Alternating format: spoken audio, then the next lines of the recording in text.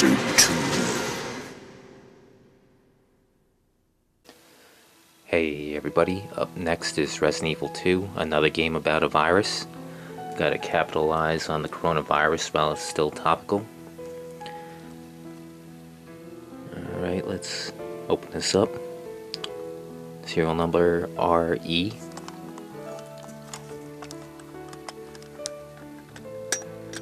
Or initials, I should say.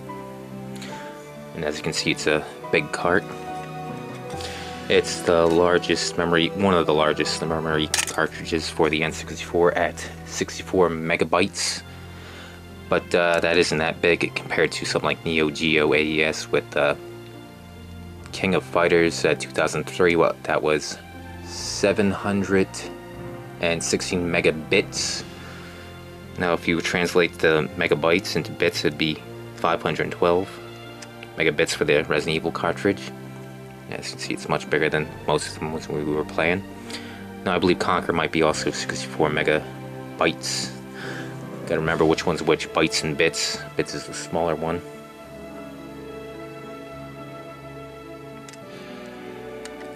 Yep, the battery still works. I still have all my saves. That's one of the things about this. Can't delete the saves unless you take this out, as far as I know.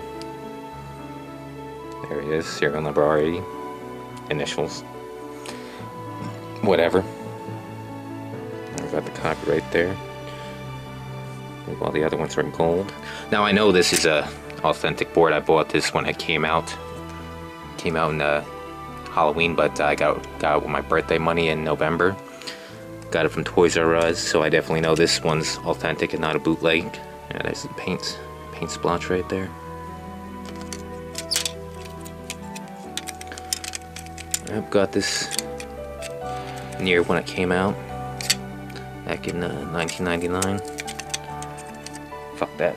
I'm not playing around with that. Let's check out the manual. I'm rated.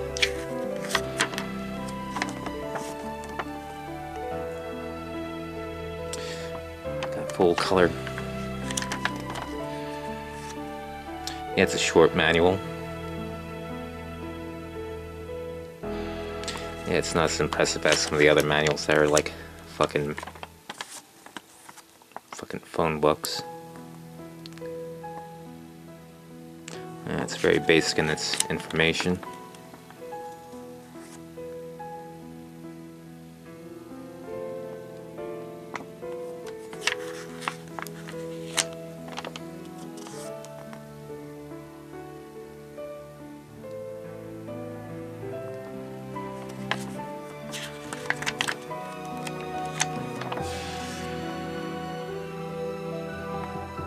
Ranking. There we go. I gotta read that once again before I play, so I can remember everything. Yeah, you win secret weapons, depending on how fast you are and some other factors. Yeah, start the second mission.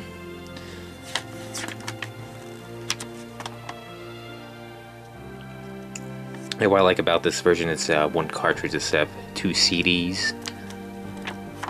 So you don't lose one CD and you only got half the game. And also the cartridges are more durable and they won't break on you. I've never broken a cartridge yet, but I do have some scratched up CDs.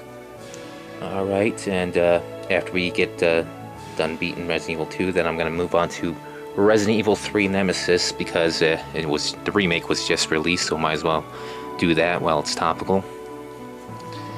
Yeah.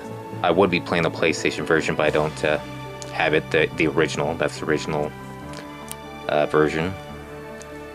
Now this one's my brother's. He left it here. He knows it's here. He just didn't pick up his games that I took down from the attic. Put them in the closet now so they won't get damaged up in the attic. Extreme heat, extreme cold. Jill Valentine. Yeah, they're complaining about the her costume in the original ones. I was looking on the fucking comment sections of videos and they said, oh, that's unrealistic and all that bullshit. But I say it's pretty realistic because she was caught in the middle when this happened instead of being prepared. I mean, just look at the North Hollywood video with the SWAT guy in shorts. Who wears short shorts? We wear short shorts.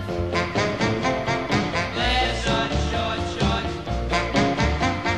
We like short shorts. Yeah, he got called out as soon as that happened, and he was at the shooting range training, and he had to go run there with what he had on, just like with Jill right here. That's what she had on when this happened, so she didn't have any combat gear on her. Yeah, in the remake she looks like breast reduction Lara Croft. Yeah, I prefer this design to the remix design. Alright, and after that we'll, since we're on the Resident Evil games, we'll do Code Veronica next.